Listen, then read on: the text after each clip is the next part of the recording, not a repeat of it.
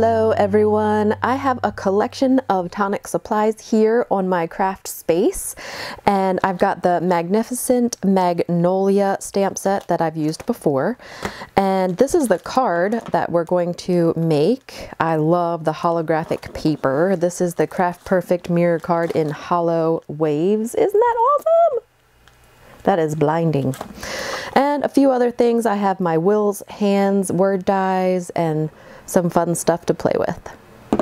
So I'm taking the Magnificent Magnolia stamp set, and I'm taking the more solid images from the stamp set, and I'm going to stamp them in Nuvo Clear Mark embossing ink. So on watercolor cardstock, I'm going to do some watercoloring with the background and the foreground image today. So I'd like to do an emboss resist technique. So I'm using white embossing powder. So I've stamped it with clear embossing ink, and now I'm heat embossing it with white embossing powder. And I'm warping the heck out of this piece of paper. It is really messed up. And to solve that, I'm gonna just take something heavy that I have, and I actually have this I think it's a cheese tray or some kind of trivet. I don't know, it's really heavy, so we're gonna put it on my piece of paper and just let it sit there and flatten out while I stamp this other image.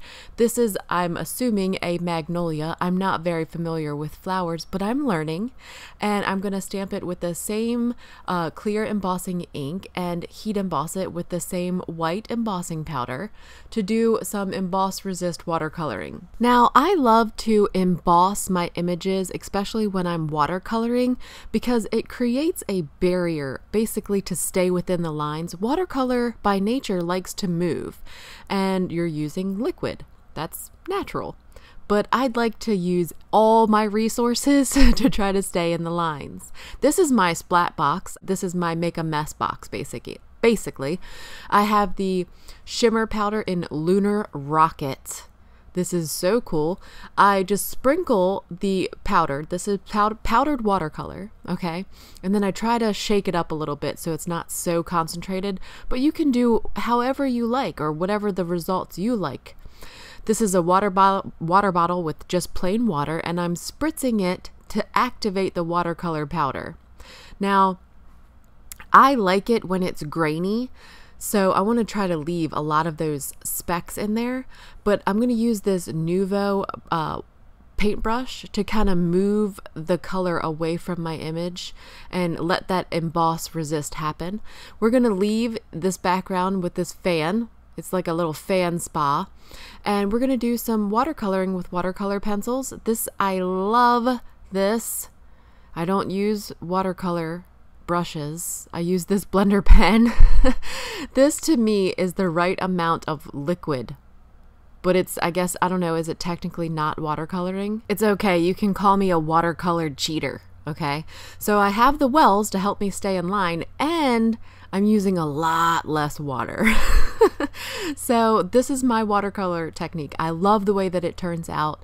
It gives me the accuracy that I want, I guess the control that I need, and I don't know, it's very fun and relaxing. You should try it. The blender pen is a good option. I'm taking some non-serrated scissors that happen to have a spring action handle to fussy cut around my image. I'm just trying to get as close to that embossed edge as possible without kind of cutting my image. I do not enjoy fussy cutting, but sometimes it's important to do. I like the way that this turned out. This flower is gonna look nicely tucked in the corner here with the background. It coordinates really nicely. So now I need a sentiment, and I'm definitely gonna use the Holo Waves paper. This stuff is so cool. It's so shiny, and it has a rainbow of color in it. I love it. So we're gonna take the Will's Hand Enjoy die set. It comes with a shadow that we're cutting out of with the Holo Waves card, okay?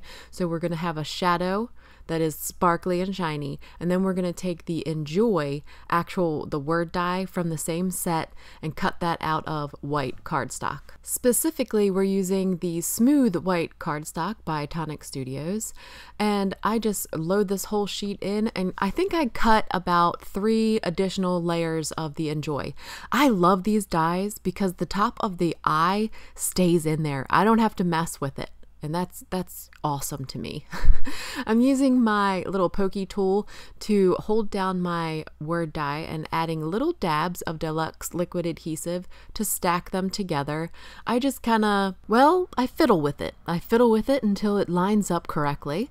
And then I leave it on my silicone mat with an acrylic block on top so that it adheres nice and tight. I'm using the largest Craft Perfect foam squares. I'm just putting one right behind this Magnolia and putting it in its place on our background in the lower right hand corner. I love how the Lunar Rocket Shimmer powder has so many different colors in the background and how it coordinates with the holographic cardstock. I used more of the liquid Deluxe adhesive to adhere the white word die to its holographic shadow, and again I'm just leaving it there to dry completely. So I wanted to add a little more something something, and this is the Nuvo Stone Drops in the gray color, Boulder gray to be specific, and when it dries it looks like almost like a geode. So it's really cool.